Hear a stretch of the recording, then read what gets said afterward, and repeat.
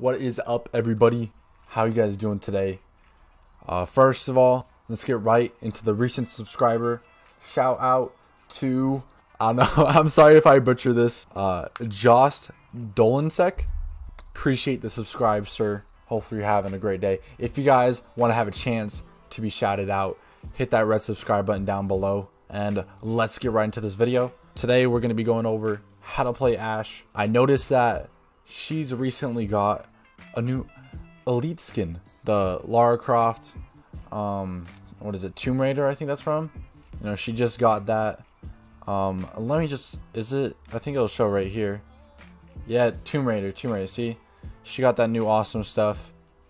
That's just been released. First and foremost, let's get into the loadout. I'm pointing a lot.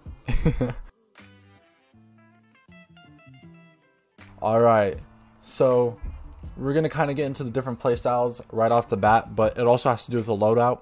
If you're looking for just loadout, R4C, get that hollow sight, flash hider I really like using, vertical grip, and whatnot skins and stuff that you want to have. And then the M45, this is, you know, the better pick because it's a high caliber pistol, which basically means, you know, if you compare the two, you know, this one obviously does more. It does have less capacity, so take that into consideration. And then next we got the stun grenades. And so for basic Ashe loadout, that's what I tell you guys to do. And that'll get into the playstyle that we'll get into after this part. And so if you want to go for a different playstyle, if you're trying to rush more, I'd say use the G3 6C. Iana, however you pronounce it, she's getting this gun too, so it'll give you some good practice for that. But the main reason why I say pick this one for rushes is because you can get that angled grip. The R4C somewhat reminds me of Jaeger's gun, and where the ADS just feels really slow, at least for me. I've figured out a way to kind of get past it, and again, we'll get into that for the loadouts. But if you're trying to rush more, G3 6C, I personally like ACOG, but if you're going to rush, I'd say consider even using reflex or hollow, compensator, or, you know, flash hider, and then angled grip, because again, you know, rushing, you want to aim down sights fast. Again, for rush loadout, I'd say 5.7, mainly because it has more capacity. If you can hit your shots, then definitely go back for the M45. That's definitely the choice. I don't really think breach charges are necessary considering Ashe's gadget, her primary gadget. So again, just go for stun grenades. That's it for the loadout, and let's get into playstyle.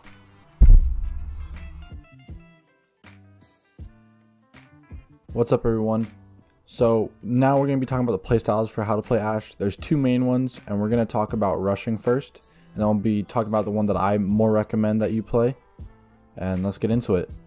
So for rushing, we're going to be using that G3 loadout that I was telling you guys about earlier, and it's quite simple for rushing. You know, figure out where the bomb site is. If you don't know where a bomb site is, maybe try and see where you saw a person was at last time, and if you didn't find anyone, then I'd say, you know, just stay on your drone throughout the beginning part of the attack phase. Especially with the new season that came out, you're able to do that.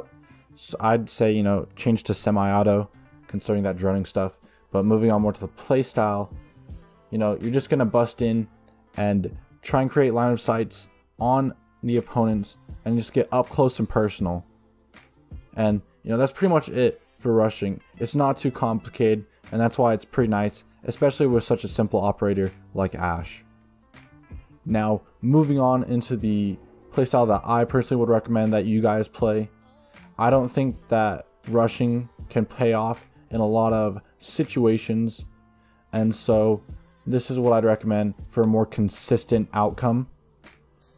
I would consider this more of like a fragger mentality. If you've seen competitive, or if you've been in like a competitive scene, you kind of know what like entry fraggers and whatnot are. And if you guys want to see a video about that, I can make it. I actually plan to now. But knowing that, let me explain what a fragger does and kind of is. So a fragger, they usually take a little bit more team coordination than not. But basically, you're going to be playing it safe and checking a lot of angles, but you're probably going to be the first one to kind of view the inside of the map. So, you know, there's a building that all maps pretty much operate around. You know, nothing's just out in the open necessarily. And so as a fragger, as an entry fragger, you could say, you know, you're going to be going in first. You're going to be probably head checking different angles that you've seen people hold. And you're just going to go around and check those angles and make sure that they're not there. And then, of course, you know, push in. And then at the same time, the best outcome you could have is also have someone else droning out for you to call out where people are at so that you can get an angle on them. And yeah, that's mainly the play styles, and we're going to get into some extra tips and thoughts overall about Ashe coming up next. Some extra tips and tricks that I want to talk about considering Ashe mainly has to do with her primary gadget, and it's basically, you know, just a breach charge that you can actually fire. If you know the operator Zofia, then practically the same. The only difference between Zofia and Ashe's primary gadget is that Zofia's is on impact, whereas Ashe, it takes a little bit of time before it blows up the soft area that it's attached to.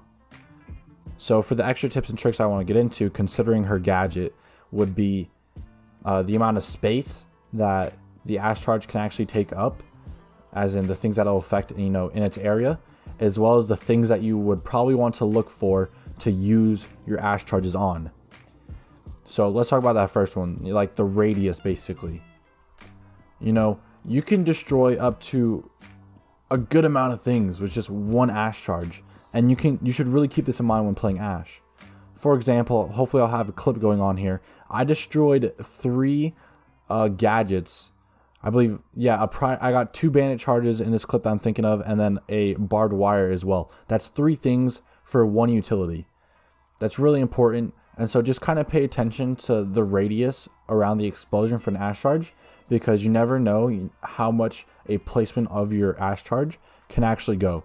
And using your utility, since you only have 2 in the case of Ashe's charges, is really essential to get the most out of it. Now moving on, the things that you should really be using your breaches on is similar to Sledge. You want to create long line of sights, or just lines of sights that you don't always have. So that's the first thing to look for. The second thing to look for that I think is really important is go ahead and look for deployable shields. A lot of things can happen behind deploy shields and whatnot, and Ashe charges can break those from a distance, and that's a pretty big advantage. So consider looking out for those things. Some other 2 things that kind of go hand in hand with what I was talking about first, considering getting the most out of an Ashe charge, would be consider playing vertically, even though it's arguably a waste of the Ashe charge. If it's a good vertical angle that you can get, you might as well use it. And the next thing that I want to get into is using your Ashe charge on utility on the defense. You know, say you can play, say there's like a soft flooring above a reinforced wall that your team needs to get open. You could break that flooring and then use your charge to destroy things like bandit charges or K charges or mute jammers and whatnot. So consider using your gadget to take out defensive gadgets. That's pretty much all for this extra tips and tricks.